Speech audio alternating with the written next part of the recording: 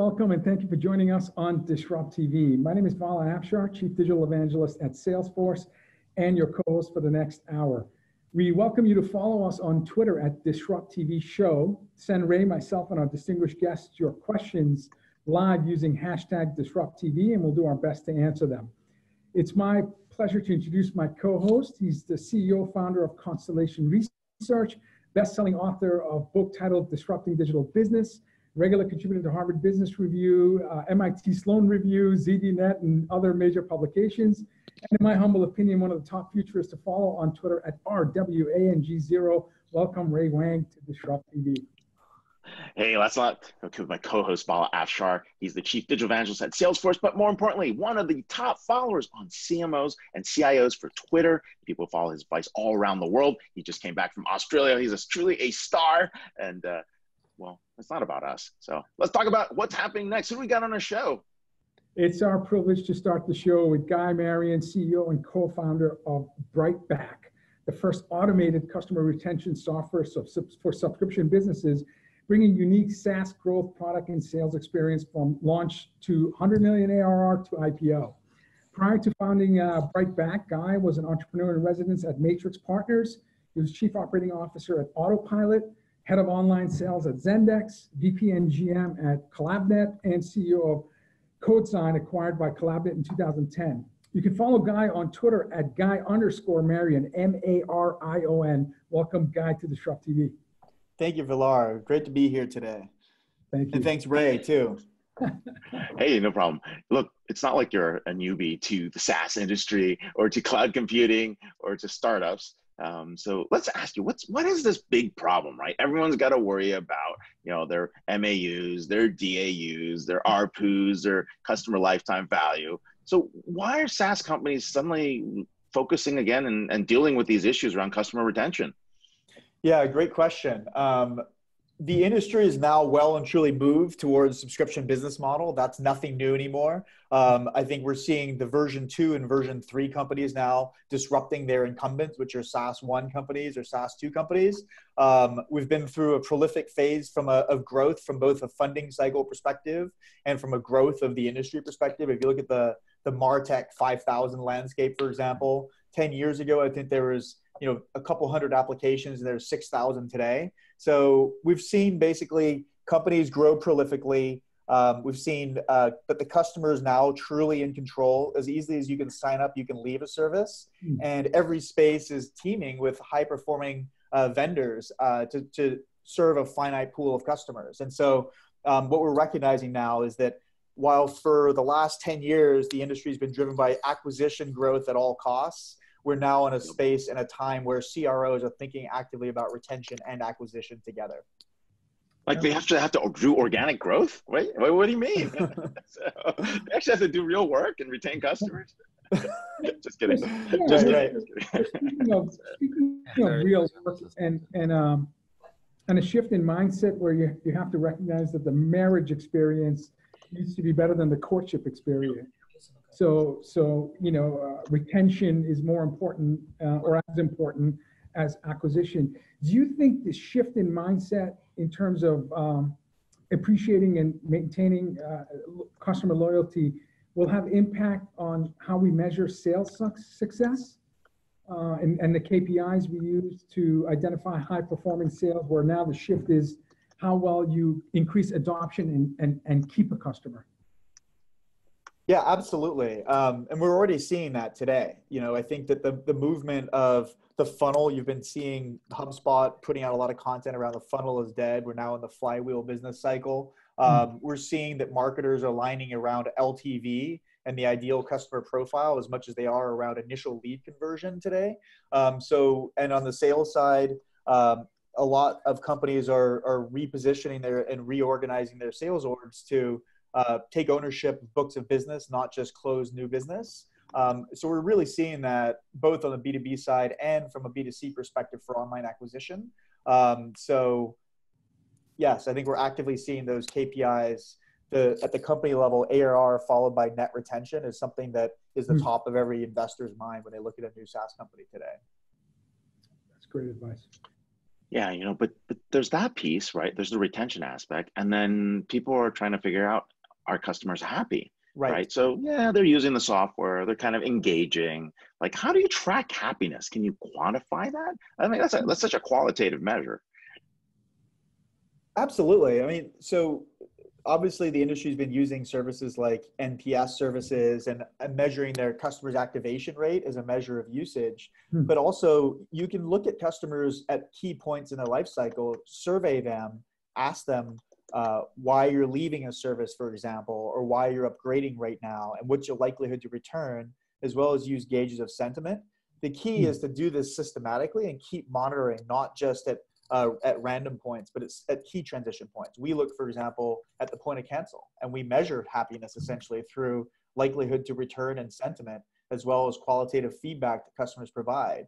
And by measuring that at the same point and then adjusting business over time, we're helping our customers. It's very possible to grow the happiness of customers by identifying friction points and eliminating them systematically. That makes a lot of sense. That makes a lot of sense. When I think of Net Promoter Score, to me, it's a question based on intent for advocacy. The question is, would you recommend to a friend, colleague based on product or service quality?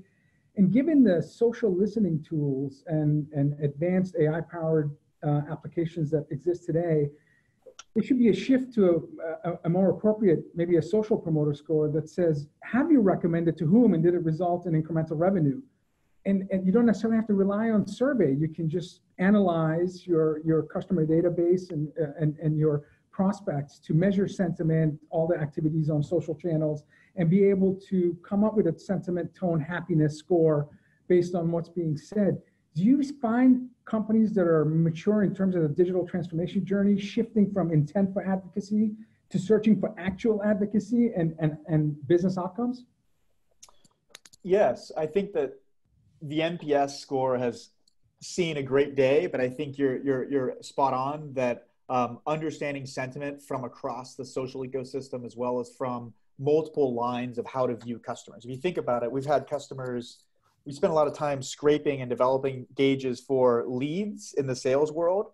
And yet by the time you've been with a customer for 3 years, you have a much greater richness of data about that customer. You can see their online behavior, their billing, purchasing history, their level of engagement with your service, the level of engagement with your team members, with ticketing and through support. And really it's layering on each additional source of insight about users. You can build a much more rich view around actual customer happiness, to your point there. In terms of leading edge and people doing it, I think it's difficult to do this, but I think there's services starting to make it more possible. And a lot of companies are experimenting now with these multifactorial gauges of customer happiness. Totally. But Guy, you've got the most interesting requests. Like I've seen a couple of let's say a handful of our clients, you've told them, look, you should automate your cancel experience, right? and they're like, what? What the heck are you talking about? We're gonna make it easier for people to cancel. And your point is, well, let's make it easy for them to cancel to figure out how to retain them. And I'm like, it's like so counterintuitive. And then when you look at it, it works. Talk a little bit about that, because it boggles the mind of some of our prospects. Yeah. No, that's a really good point. It is counterintuitive.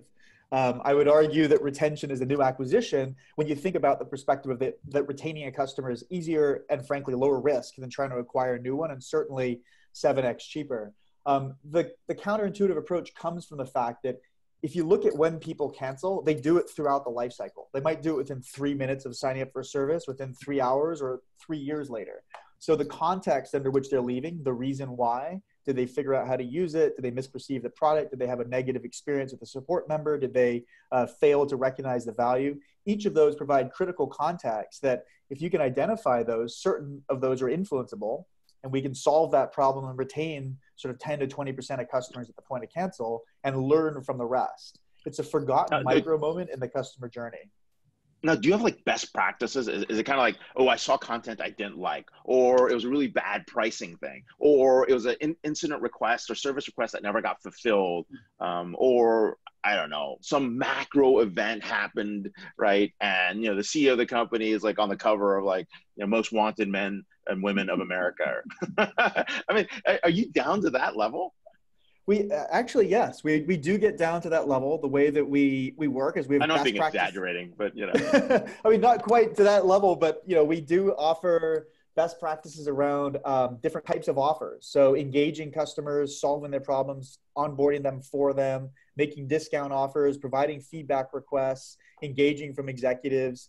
And the idea is that you personalize the experience for each end user based on information we know about them. Are they paying monthly or annual, or what plan are they on, or how active are they, or how old are they?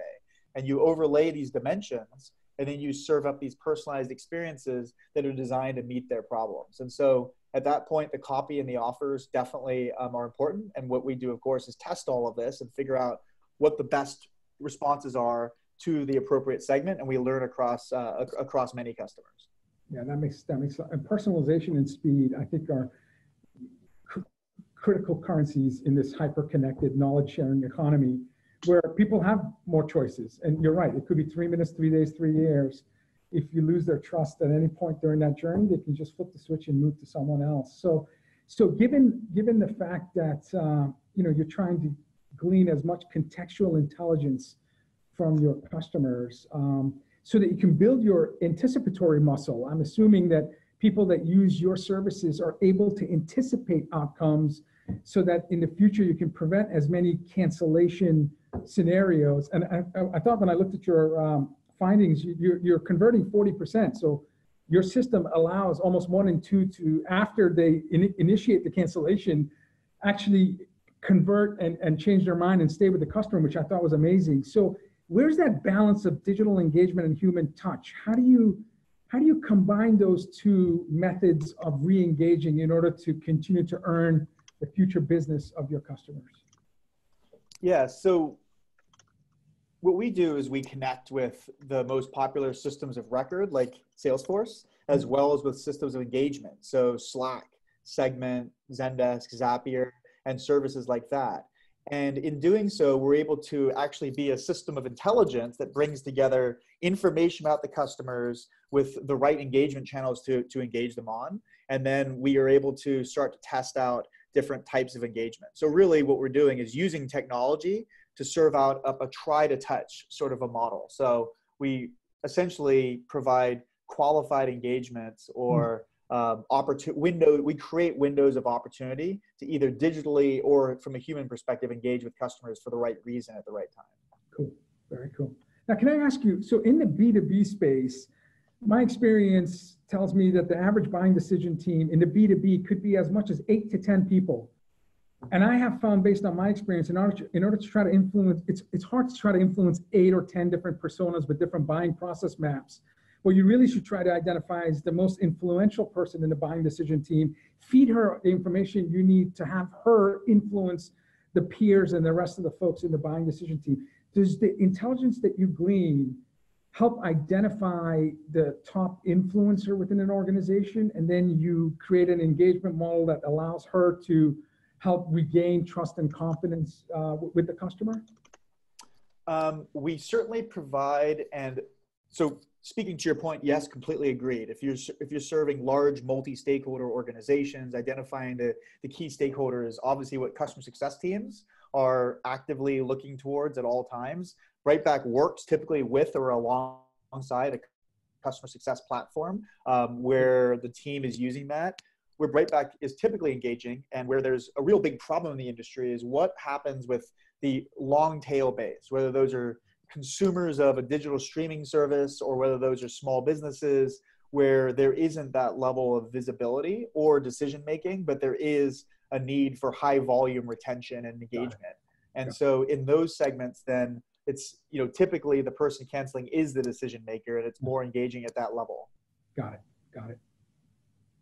Yeah, this is so interesting, this churn thing and deflection, right? I mean, I want to go back to a point you talked about earlier, right? I mean, it's so much easier retaining a customer than trying to, you know, acquire a new customer, that people are willing to split that difference on arbitrage and figure out how to do deflection. So what are people getting for deflection rates? I mean, are we talking like 40%, 60%, 20%?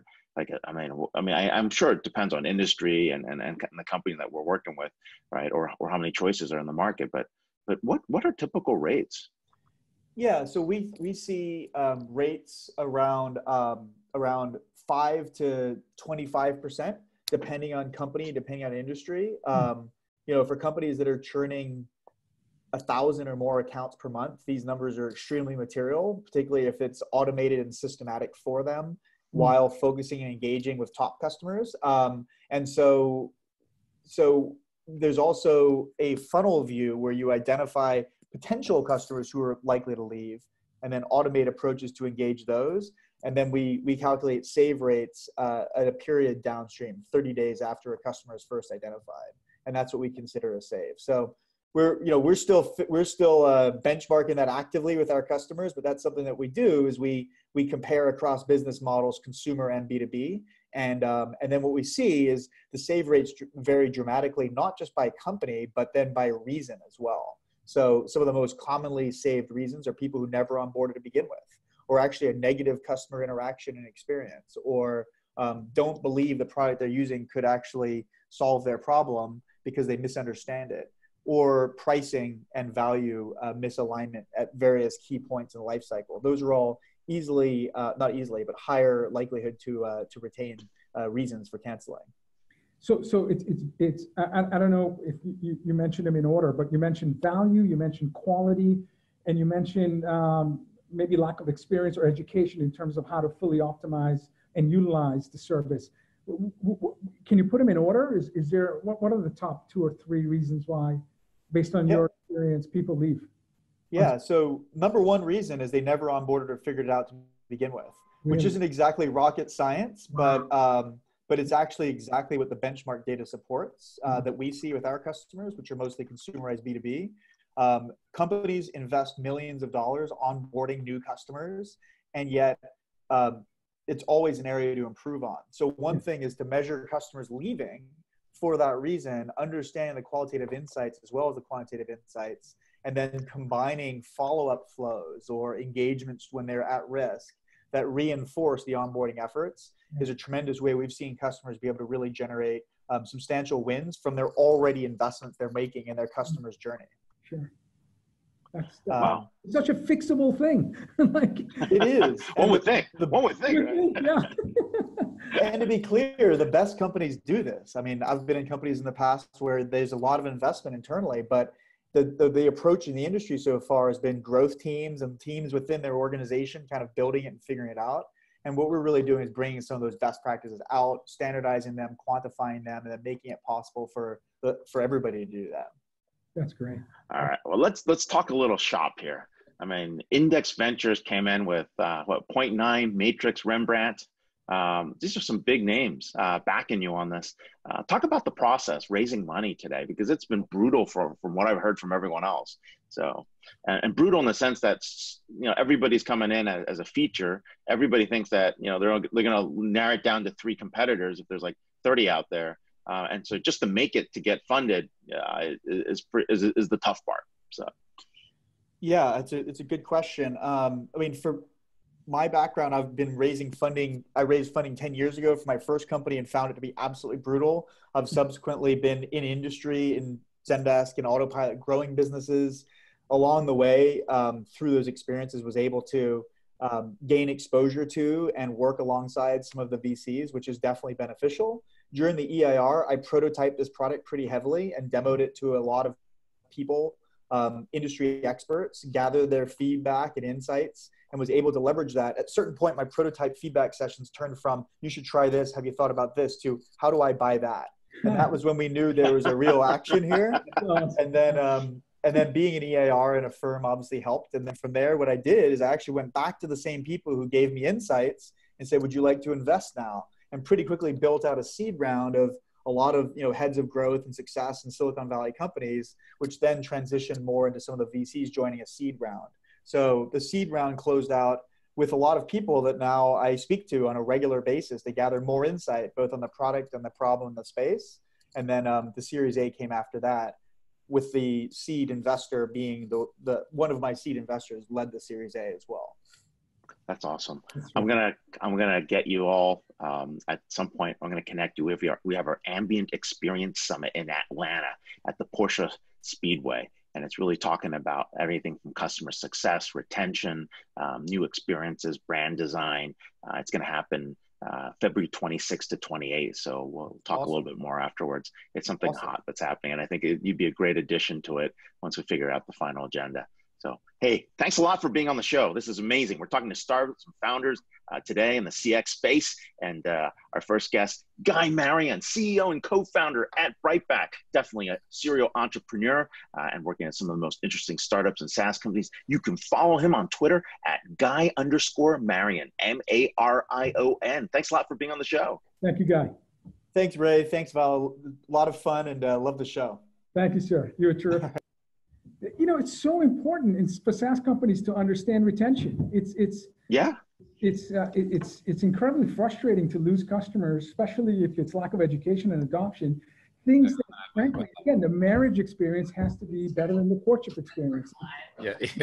On our conversation, we now have joining us Manny Medina, CEO of Outreach, the leading sales engagement platform. Outreach is pioneering a brand new category, the customer engagement platform. So if you want to keep your customers, you better stay engaged.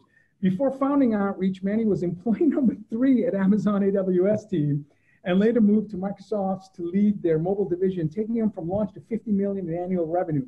You can follow Manny on Twitter at MEDINISM. Welcome, Manny, to DisrupTV. Thank you. Thank you for having me. It was I was following the last conversation. It was pretty entertaining. You guys are pretty fun. Hey, we've tried it. It's Friday, right? All the fun. It's all in. Yeah. I wonder you got some booze under the table. What else keeps you going? Because it's just a lot of back and forth. No.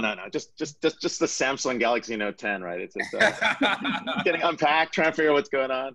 So we'll see what's going on. Hey, so this is great, right? I mean, we've been talking to startup founders, CEOs.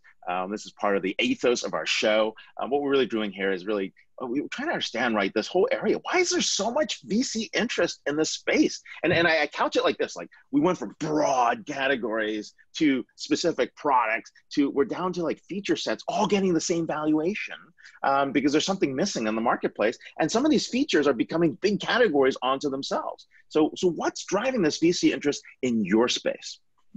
I think that the general theme is that we introduced a new category that it's called the sales engagement category. But if you were to think about broadly, it's about systems of action. So I think what VCs are saying is that, look, the 90s was all about systems of record and moving those workloads to the cloud, right? So Salesforce and that ilk came along in those days, and they made a mint of taking large repositories of data and putting them on the cloud. And that was hugely disruptive because it literally introduced the cloud to the rest of us. So it was the heart of digital transformation. Now, when I tell you digital transformation, most people, who are in tech roll their eyes. I'm like, yeah, that was 10 years ago because we're moving past that. That was 10 years ago, actually. Right. You built the whole company on it 10 years ago. Now everybody's like, oh, so what's next? And what's next is that you need to start separating the system of record where you store your data from the system of action where the rep or the person lives. And once you do that, a lot of the sort of like the canvas just opens up, right? Because now there's a lot more things that you can do because the action itself has a lot more nuance to it, has a lot more data to it, has a lot more contingencies with other people, right? So action means that I'm talking to you. So Zoom is a system of action for video, and they belong into that category where they can capture a lot of things, conversations and videos. There's not a big leap to say that eventually they're going to start understanding your facial expressions to give you emotion, to give you a rating, and to help you coach you through a conversation. So all these things now become available to you once you separate the layers. Same thing with Slack. Same thing with Zendesk. Same thing with Outreach. Outreach sits in the middle of the engagement, sits in the middle of a prospect, rep, and customer conversation, and helps the rep navigate through that conversation. Nothing is preventing us from helping the buyer go through that conversation. Nothing is preventing us from continuing to read emotions and to sort of figure out what works and what doesn't work, from bringing other channels of communication into the same engagement layer and give you the same amount of intelligence. So the canvas is just really, really large. And if you look at Salesforce at $100 billion valuation and knowing that they're only 25% of the market, that gets really interesting really quick. because you know that even, you know in VC, right? Like even if you're in a huge market and you're a little bit off center, you still make a big outcome. And that's what I think is driving all this attention. Sure, absolutely. So we did research speaking to thousands of sales professionals, and these were folks budget owning sales professionals, VPs and chief revenue officers, and found that only 34% of the time the sales teams are actually selling, engaged with a customer. Isn't that crazy? Just think about that for a minute. Like a rep is a huge source of burn, and only 34% of the time they're productive. Just think about that for a minute. Like that doesn't happen anywhere else. Imagine if your service professional was only engaged 34%.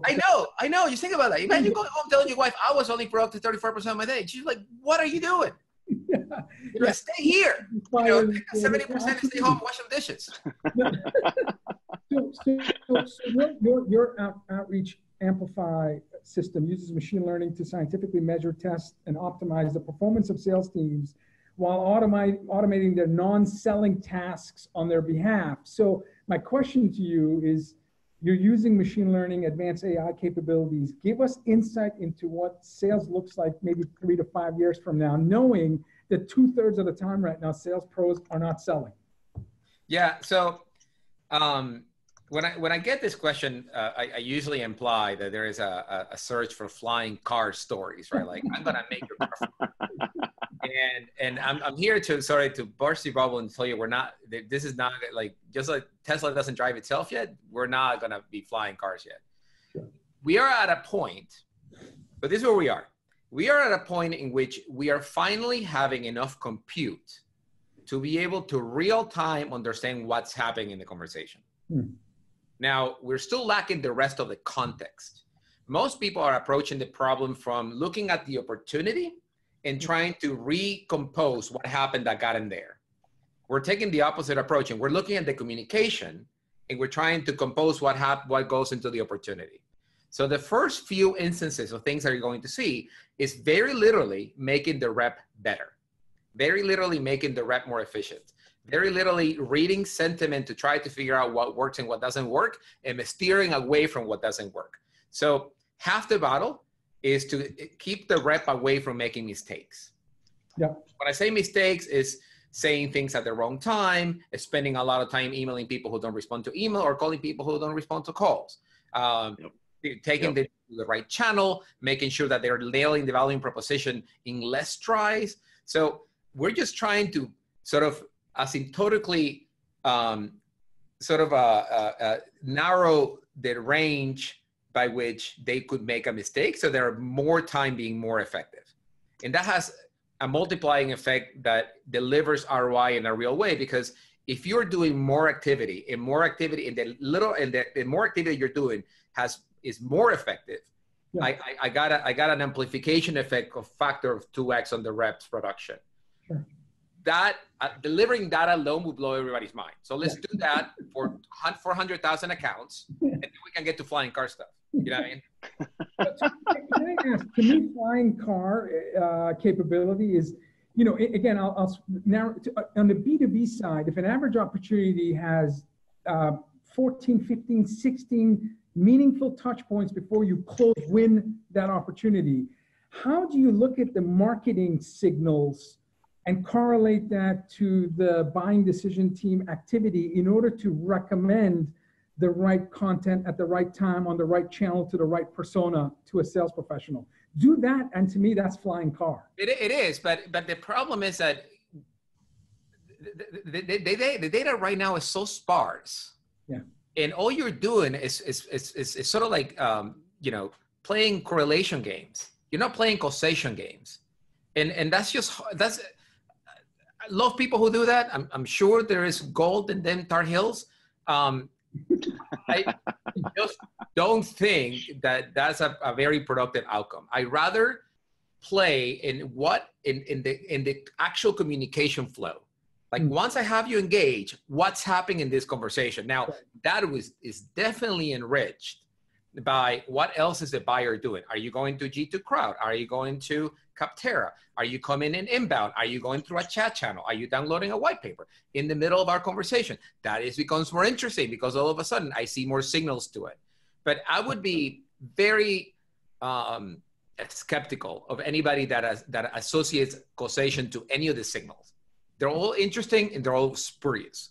Every person is different, and buying a long time ago, it stopped being a single person game and became a team game. Right. So as a seller, you have two challenges. You have to navigate the org, and then you have to have your buyer navigate his own org. Like to give you an example, we're new in Snowflake. We're expanding Snowflake, right? We're a Snowflake shop. We're expanding our deployments of Snowflake. My head of BI, she doesn't know how to expand Snowflake because she doesn't buy that many tools outside of Tableau and whatever. And so this is news for her, right? So every time, buyers are not professional buyers. There's no such thing as a professional buyer. That's called procurement, and that's the last person you want to meet. So usually there's professional sellers, and there's a person with a problem. You see what I mean? And that's the dichotomy that you're dealing with at all times. So like whatever you do to cross that gap is useful. So in near real time, in process contextual intelligence that enhances the engagement. Exactly. And then as you see more of that happening, the system starts to learn, right? It starts to keeping you away from words that you don't want to say. It starts to keeping you away from channels you don't want to use. So you'll get better by screwing up less. You see what I mean? Kind of like a sport. You develop a muscle memory about the stuff that works so you don't do the shit that doesn't work all that often. You see what I mean? Let's take this out. Let's take this out a little bit more, right? So let's go back to the thing. Like you're going after, let's say you're going after the global 2000, right? Yeah. And you got 500 prospects you're really going after, and typically, let's say it's 5. It's 5 influencers and decision makers. Let's not go to 8 for something like this, but let's say it's 5 that we know.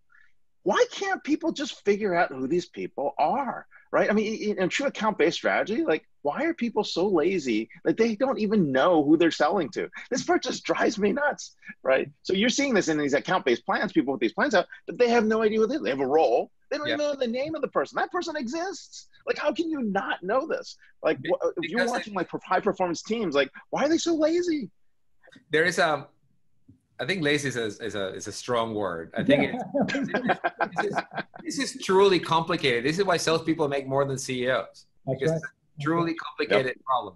And it's a truly complicated problem, again, because buyers, your buyer doesn't know he's a buyer. You see what I mean? It's like the best assassin is the one that doesn't know who's doing the killing. Like those are the best sales because you have an inside view into your if you discover that path is unique to you. So this is usually the problem. And let's stick with my example of like my person buying more Snowflake.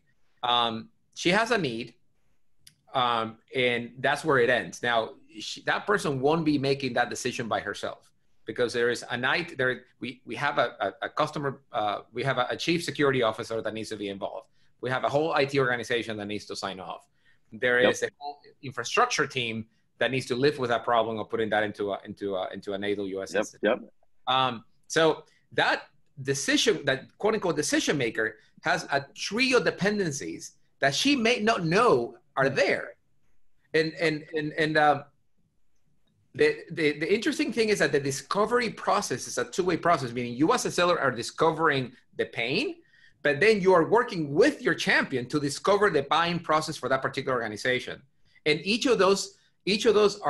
new buy is a path dependent. And the more expensive your solution is, like let's say that you are like $500,000, like, per ACV kind of shop, dude, you're gonna have a team buying your thing, right? And there's gonna be blockers and champions and doubters and whatever coming out of the woodwork. And your job is just to get on the finish line, without a whole lot of hits and without a lot of discounts. Your job is to get to procurement with the least amount of discount you can, so that when you get to the final boss, you're able to navigate that conversation, with alacrity and panache. Yeah. So the sales process, the reason why the human, so to your original question on like what's going to happen to the human in the sales process, we're not going anywhere because organizations are just, human edifices of people and feelings and intents and hitting agendas, et cetera. And you as a seller need to navigate that, and you have to do it again over and over every time you buy something, you sell something. Well, I'm saying is like it's 2050, and no humans are buying anymore. They're just procurement bots that are being selling. chatbot selling, and personas are buying against each other. No, I know we're not there, but I understand the point. I was being provocative in order to bring out the whole process of why selling has gotten so complicated and why it's really important to have a platform. Yeah, and especially when you're selling innovation, when you're selling so the best the best sell shops in my mind are the ones that are selling you a problem you don't know you have. That's right. And are going public doing that. Like those are, there's a very special place in my heart for those shops, because they have developed the art, it's totally an art of manufacturing a problem that exists in your head and you can verbalize it. And those are incredible to watch. It's like magic to me. That's absolutely. It's up there with making a regulatory requirement too afterwards. Right. In there, boom. Innovative companies, answer the question that their customers should be asking. So I totally agree with what you said. I also, a river without boundaries is a puddle.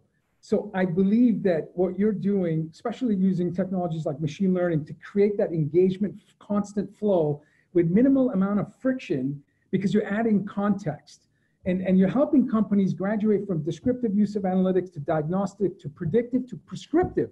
Right. Because you're prescribing what the seller should do in order to keep that optimal engagement. So talk to us about your views in terms of AI and whether this is something that's going to help companies grow, or if in the absence, have companies, as Ray said, 52% of companies in Fortune 500 have disappeared since year 2000. So we're finally in a world in which AI is commercial grade, where you can buy a piece of AI that delivers the good. The interesting thing is that there is two narratives on AI. There is the oh my God, the robots are going to take over kind of narrative and AI has done a brilliant job of branding themselves with like deep learning, deep mind, a lot of cortex kind of conversations, right? It has nothing to do with the cortex, but that's a separate story. And then there is the shit that actually works and is useful and actually delivers ROI. Yeah. So when you roll out an AI model, you usually have two things running in parallel. You have the thing that works, and you have the thing that is you're hoping is better, and it will deliver a lift, right? So, without getting too much into it, like a lot of the AI models that we're using right now are relatively simple, meaning this is technology that was invented in academia, I don't know, 20 years ago, like support vector machines or random walks or whatever. Like these are try and true kind of work that delivers the goods. The key for AI is that you need to have access to closed loop data. Yeah. And this is why a lot of the predictive sort of works, is because unless you can draw a straight line between action and result, you can imply causation. And if you can't imply causation, the model just gets lost in the mire and becomes sort of like a glorified clustering model that any relatively decent analyst can do for you. Yeah. So that is the key. And this is why we remain in the engagement layer, because we have access to what happened, like what do you do? And all the metadata that comes with it. What was the persona? What was the language in it? What was the time? Like what was the channel, et cetera? And what was the reaction or lack thereof from your customer? And what's the tenor, emotion, and sentiment and intent of that reaction? So you can continuously narrow down to like, what are the 5 things you should be doing?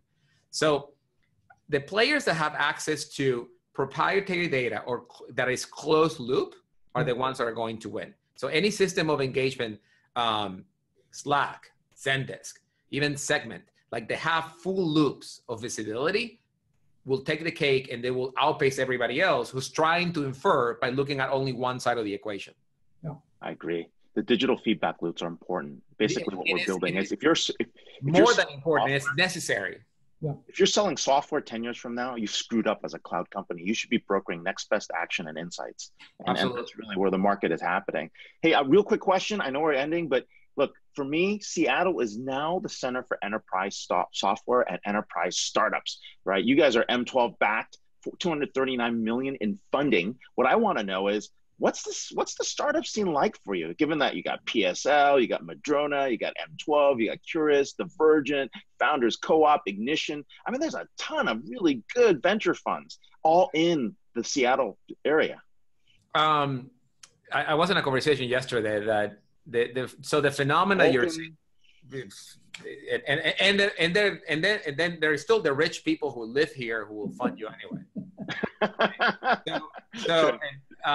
The interesting part is there's two phenomena happening. One is that Silicon Valley got out of their own way, and now you don't have to be built there to be successful. That's phenomenon number one. And that's becoming a thing. Like, they're not asking you to relocate to Silicon Valley anymore. They will fly to you, which is great. So I have friends who started companies in North Carolina, Boston, Salt Lake, Vancouver. So it's becoming broader, right? Yeah, but Seattle's special. There's tons of enterprise software talent. Seattle, not in those other cities that you mentioned. Seattle. So it's true, but we're early innings in the game. The reason why Seattle is becoming a breakout is because Amazon and Microsoft is a feeder organization for the rest of us. So every time I had a conversation with, so we talk a lot about immigration and what's happening. Sure. And I tell them, like, my job is to move H-1Bs from Amazon and Microsoft to us. Like, we have a team. Well, you're basically getting H-1Bs from California, actually. Right. They go to Amazon and Microsoft, and those are our feeder organizations, and, proudly so. And they come seasoned, you know what I mean? You don't have to pre-season that pan, and they already come in like slipstream right into the org, and they start delivering the goods. So and they are pushing the boundary of anything, right? Like, what is my R&D? Microsoft have buildings full of R&D who are pushing the envelope of what's possible in AI. All you have to do is show up and just tell people that your work is going to show up into code, and it's going to show up in the P&L in 2 quarters. So all of a sudden you go from like a pure research to like, I can actually move the needle. That story sells all day. When I tell they like waiting 4 years. They like waiting 4 years. Yeah, they may, but after that, life is, you only live once. Yeah. And that stuff gets boring. And I can offer them, the feeling of air in your hair as the company's moving fast. I love that. I love that. I wish I had some. Awesome. I love it. Right. Your scalp. Hey, Manny, this is awesome. We're so happy to have you here. For those listening on radio, coast to coast on DisrupTV, we're talking to Manny Medina. He's a employee number 3 at AWS, a serial entrepreneur. He's the CEO at Outreach. You can follow him at Medinism, MEDINISM on Twitter. Thank you for being on the show. We want to see you at the Ambient Experience Summit, February 26th to 28th. We'll talk more about that later. You were terrific. Awesome. You were terrific. Thank you, sir. Thank you. Awesome. We could have talked to you for the whole hour. That was awesome. Yeah.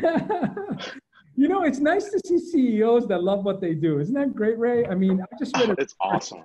Average CEO works 10 hours a day, average 10 hours a day, and 80% of them work 7 days, including weekends. So I want to meet the one who works 10, dude. I know. That's an average CEO. So. We're not doing it. My dad used to say when he had his own company, he worked half days, 7 to 7. Oh, man. And who do we have here, Vala? This is our cleanup hitter spot where we bring first ballot Hall of Fame Disrupt guests to close the show for us. Nicole Francis, Vice President, Principal Analyst at Constellation, focusing on digital marketing, sales effectiveness, which we've been talking about, and customer experience. So what an amazing anchor guest. Nicole's research examines the interrelationship between sales, marketing, customer engagement, and how to make it work effectively. Nicole evaluates the tools as well as the principles and practices to generate best results. You can follow Nicole on Twitter at LNFrance, LNFRANCE. Welcome back, Nicole, to DisrupTV. Thanks, Vala. It's good to be here. I got to say, this is a tough act to follow between Guy and Manny. I mean, I'm like you. I could have listened to both of those guys for at least several more hours. It was a great discussion. I was sitting here nodding. You couldn't see me because my camera was off. But yeah, there was some great stuff there. What resonated with you? Passion. What resonated with the two? Oh, man, there is a lot. And you guys have a pretty good sense of the stuff that's important to me. But I think, both Guy and Manny really hit on some areas that for me are critically important to getting this whole broader customer experience thing right. And one of the big ones, and it was sort of threaded throughout both of those discussions, is really understanding what's happening on the customer side. That this is really all driven by the customer, the buyer, Right. And if you aren't really very good at understanding and empathizing with that context and really trying to discern what the motivations are and why, and, you know, to Manny's point, this is unique in every circumstance, which is why selling is hard, right? That's the kind of stuff that for me is so important, because we can really try to design for and anticipate those things. And I think that's what we all ought to be doing as businesses. And we need to use these technology tools to help us to do that better. But ultimately, if we aren't letting customers drive the process based on their needs and their priorities at that moment in time, we're missing a trick, and we're not going to be successful over the long term. So there are ways to influence that for sure. And there are ways to improve the likelihood that the result we would like to have ideally, that hopefully is mutually beneficial for us and our customers, is going to happen. But, you know, we've got to recognize that it really is a two-way street. And I like Manny's comment about discovery being a two-way process on both sides. You know, I think that's totally accurate. And arguably, that's very much what happens at the end of a relationship as well. You know, why are you going away from a provider? What's your reason for cancellation? So there's a really interesting set of loops there. And, you know, I like this kind of esoteric sort of discussion too, but I really like it when you can apply the esoteric thinking to the very practical stuff. And that's the other thing that both Guy and Manny, I think, really got into, that is what makes this stuff happen. I mean, it's addressing those very practical, sometimes quite honestly, pretty boring issues that are what really make a business work or not. So, you know, understanding, did someone cancel because they didn't ever use the product, for example, right? I mean, that's a big deal still, despite all the focus many companies have on customer success. Well, it's really interesting, right? I mean, we're going from the art of deflection to the science of deflection. We're going from the art of engagement to the science of engagement. Yep. And this whole digitization and moving to things that can get more repeatable is what's getting us to scale, which we didn't have before. I mean, they were all guesses. Yep. Like, we think this process is going to work this way. So, but speaking now, about now that, you can test it. You can track it, and you can test it. And you can also, I mean, one of the other things that I thought was interesting is, and Guy was talking about this as well, there's been so much emphasis on quantitative analysis of this stuff, and yet so much of the real insight comes from those qualitative interactions. So when a former customer or someone who's canceling is telling you exactly why they're canceling, that's something you should listen to. You know, especially when you're getting it verbatim, right? And that's the kind of thing that you need to be able to collect and understand and really analyze, because that has an influence not just perhaps for your onboarding process, but possibly for your product development as well, right? I mean, the kind of stuff that's really going to feed into what you do as an organization going forward, and your longer term business health, not just, you know, can I sell and keep customers this quarter or this year or next year, right? But it wasn't in my list of values, and other wasn't an option. I don't know how to record that. Exactly. I've done enough research in my life, and the quants always hate this. I always want the free text field, and I want an unlimited number of characters. And anyway, let's just say that's a philosophical distinction. No, very important. We do that in our surveys. So, hey, talk to us about the new shortlist. We got a bunch of shortlists that you are covering. And for those who are out there, Constellation's research methodology starts out with the Astro chart. The Astro chart plots impact on business, right? And really, you know, the adoption rate that's going on, and this really determines the areas that we cover. And so you got a number of shortlists, actually quite a number of shortlists. I've got them coming out my ears, Ray. That's okay. We get more help. We get more help. So there will probably be some more to come too. I mean, you know, part of what's so interesting to me, and it links back to something you mentioned earlier today as well about, you know, and it's a conversation obviously we have internally all the time about the fact that so many of the companies that are starting up, that are getting significant investment, that are becoming very successful, you know, it's not the old days of full suite applications or even functional areas. We're really getting to this feature set area. It makes our lives as analysts a lot more challenging, right? Because part of this is, what are the kinds of categories and companies that are really important, and which are the ones that, you know, might be kind of flash in the pan. So just a word on that before I get back to the shortlists. One of the things that I think is so interesting, and that again came out of the conversation today, is that I think part of the reason why we're seeing this trend is because actually creating something that is simple and easy to use, which is the consistency in all of these companies and these offerings that end up doing really well, they very clearly address a problem and they make it really simple for whoever's using it, right? And that's true whether it's a consumer-focused product or a business-focused product. And the nice thing is we're seeing it more and more in the business side. It's about time, right? Because business users expect their jobs and the tools that they use in their jobs to be as easy as the things that they use in their personal lives, right? So that simplicity is actually really, really critical. The challenge is that it's hard to get there, right? And there's a lot of complexity, particularly technical complexity. You know, Manny talked a little bit about, you know, just how you use machine learning and AI to get to something that's better than what you already know, right? Just hinting at how challenging that can be. You can't get to that unless you have the ability to really get to grips with all of the technical competencies that are required to manage that complexity in the background to make it really simple for the user. And you can't get that right unless you're really, really clear on what the hell it is you're trying to serve as a need, right? So for that reason, we have a ton of shortlists, and we probably will have more.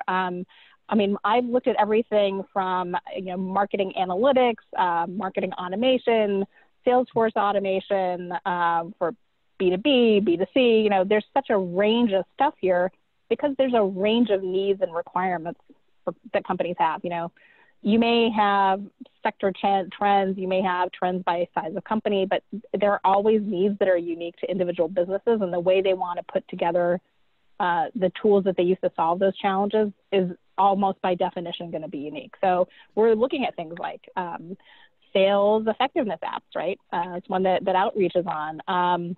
We've got stuff looking at CPQ, for example, field service automation. I mean, I don't think I actually could recount off the top of my head all of my short lists.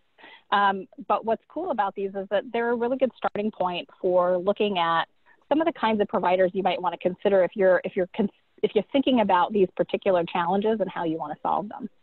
Sure, sure.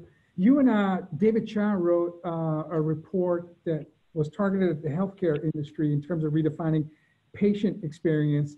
But your thesis, I believe, is applicable to any industry and any company size. And it was called Insight-Driven Experience Design. And you said with digital transformation now a top priority for chief executives, patients must be at the heart of any new strategy. And I can replace patient with consumer, customer, you know, any stakeholder. So what is this concept called insight-driven experience design? Well, it's really picking up on what you guys were talking about earlier. It's this idea of digital feedback loops, and not just digital feedback loops, but critically the kind of scale and true analytical insights that you get from those digital feedback loops. And that's partly because you also want to be able to then provide an indication of what the appropriate action is. So I thought, again, Manny's point about moving to systems of action, I mean, we talk about this all the time, right? This is exactly what we're trying to get to. What you're really endeavoring to do is to build that understanding, whether it's of customers or of patients or partners, employees, the same principles apply, right?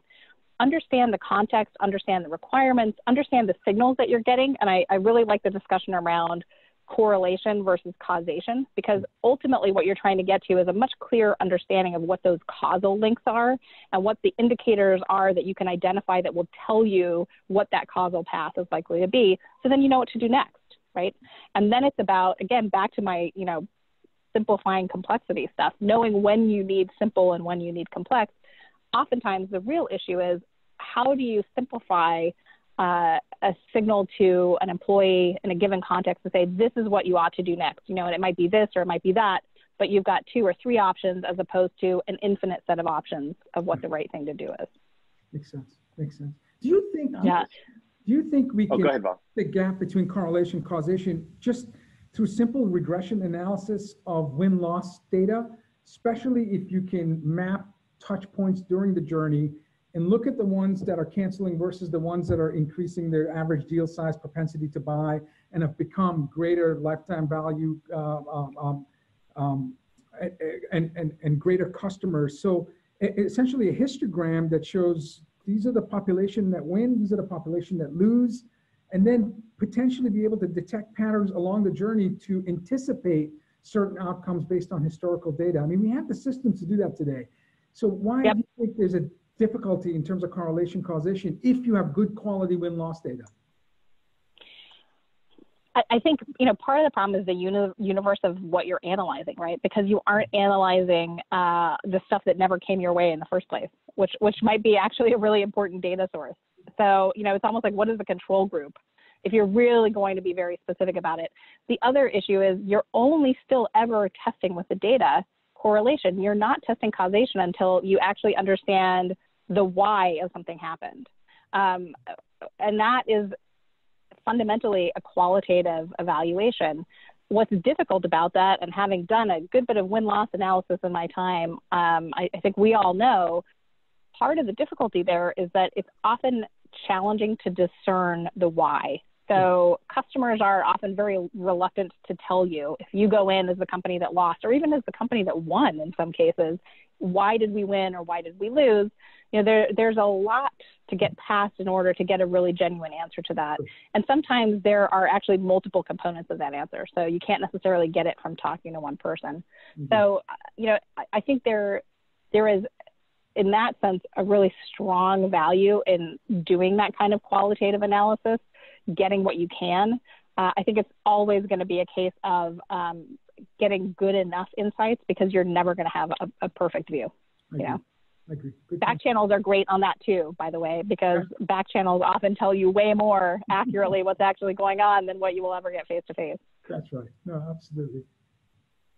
Got it. Hey, real quick, we got questions actually from one of our guests. So Zachary, who in the shortlist is doing a great job with retaining customers through the methods that are being discussed on today's show? So. Oh, that's a good question. I think all of us should try to chip in on that one. Testing your memory. What's the right measure on that? I mean, gosh, that is hard to say. I think everybody is still experimenting with this stuff, to be honest. And Guy mentioned that as well. This is really about experimentation with what is really working effectively with getting good customer engagement and retaining them, getting them well at the beginning and keeping them engaged throughout. I think it's a pretty common thing. I would say most of the companies, certainly in the newer types of shortlists that we have, speaking for mine at least, are doing a pretty good job of this, because a lot of them are actually creating some of these new categories or operating in fairly new areas. So, sales enablement or sales effectiveness stuff is a great case in point. This stuff is pretty new. If it didn't work, these companies wouldn't frankly be around long enough to make it into a shortlist. Absolutely. Well, what happened was, right, I mean, we had the maturation of the cloud industry. We have the acceptance and adoption of cloud metrics. And suddenly we have a whole new set of B2B vendors that are servicing the cloud companies that weren't there before, right? So I would say to Zachary that's one of the interesting things, Zach. I mean, it's kind of one of the weird things that have shifted, is that these companies are now there to actually help SaaS companies and subscription-based businesses be successful. So yeah. Well, what's interesting too is we're seeing that being applied in a whole bunch of other industries as well, right? I mean, that to me is the really interesting part, because it's very easy for us as a technology sector to be very insular and self-referential and inward looking, right? But when you start seeing this stuff being applied in other industries that are not necessarily facing exactly the same kinds of challenges as software companies, it starts to get really interesting. Nicole, wow. Where are you heading next? What conferences? Where do you recommend our viewers to go to learn more about, the dynamics of customer experience, sales, services, marketing, and how companies can compete and win? Well, Vala, it's interesting that you, as a Salesforce employee, should ask me that, because I'm actually headed to Oracle Open World next week.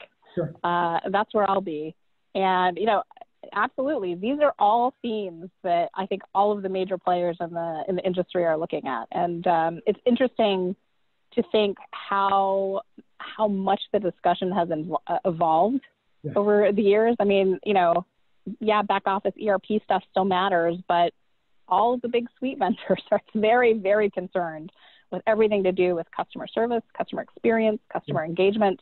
And really trying to refine all of the elements that are involved in making that work for an organization.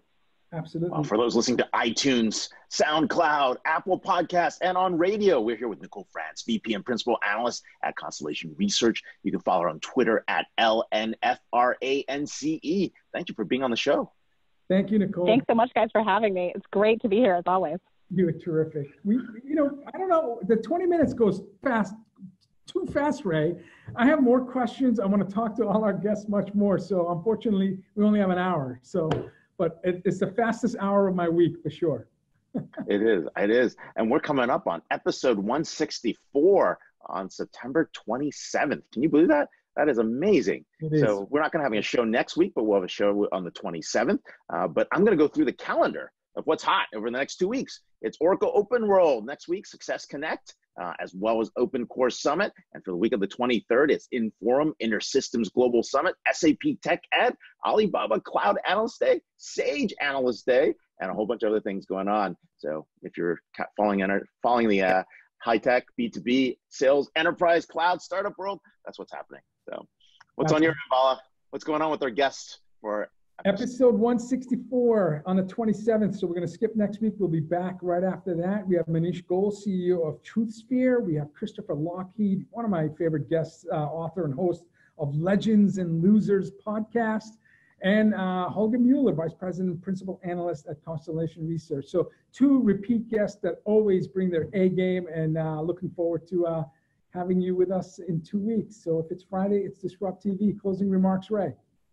No, man, it's been crazy. I can't believe we're in the fall season already. So happy Friday, everybody.